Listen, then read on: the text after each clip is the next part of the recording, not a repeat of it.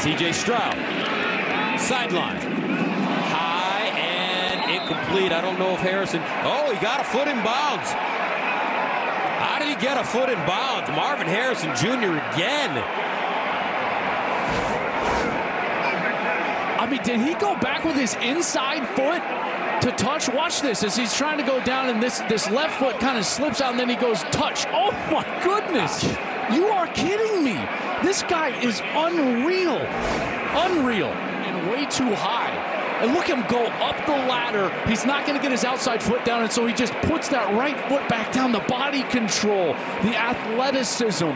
Oh my goodness. That's why. That's why. Everyone's like, hey, like, Joel, why do you say what you do about this guy? That's why. That's not possible. It's not a possible outcome. Freaking out right now.